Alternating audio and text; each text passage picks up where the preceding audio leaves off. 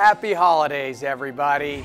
I'm Dane Bora, and this is your Costa Mesa Minute for the week of December 22nd. That's right, it's your minute for a whole week. It's a Costa Mesa Minute tradition to give you weekly editions the week of Christmas and New Year's.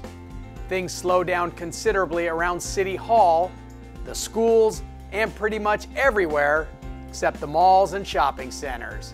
And let's face it, the real special events are spending time with family and friends during the holidays. But there are still 2 days this week to enjoy the holiday festivities at Snoopy House, which will be open with all the fun and activities Monday and Tuesday.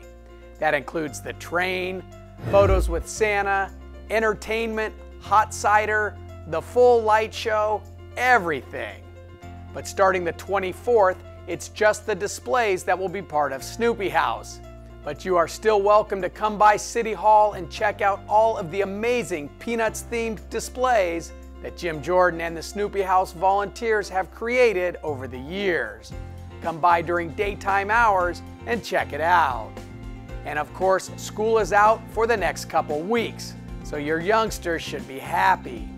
And don't forget, City Hall will be closed to the public beginning December 25th and will reopen Monday, January 5th.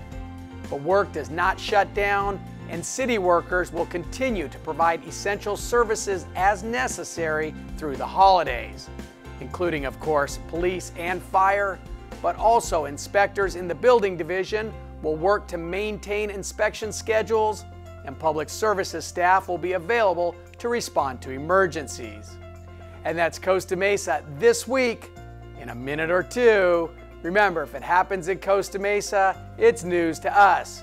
I'm Dane Bora, truly wishing you the happiest of holidays. We'll see you next week.